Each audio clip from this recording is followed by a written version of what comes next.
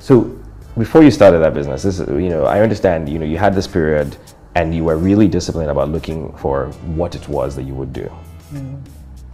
Now I understand that, it was in speaking to a mentor that he mentioned the idea of biometric technology. Do you remember who that was? Like who that mentor was and where you were? Yeah. Okay. Can you just imagine what your life would have been if you didn't take the step to go research and figure this thing out? Right. Because I was sitting there thinking, you got this idea, you researched it, and you saw a conference in DC, and you said, honey, I'm going to DC. Right. I'd be like, for what? What are you going to do? So tell us, what would your life have been? What would you be doing right now if you didn't take that step? I don't even want to think about it.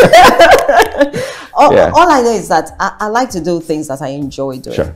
And one thing I know I enjoy doing is I enjoy succeeding. I enjoy making a difference, creating value. Yeah. That's for sure. Knowing that what you're doing is creating some kind of value for a problem that was there. Yeah. That's problem solving. Yes, problem solving. Mathematics. So that makes me happy. Oh, probably. Back to mathematics. It's all mathematics. It's all about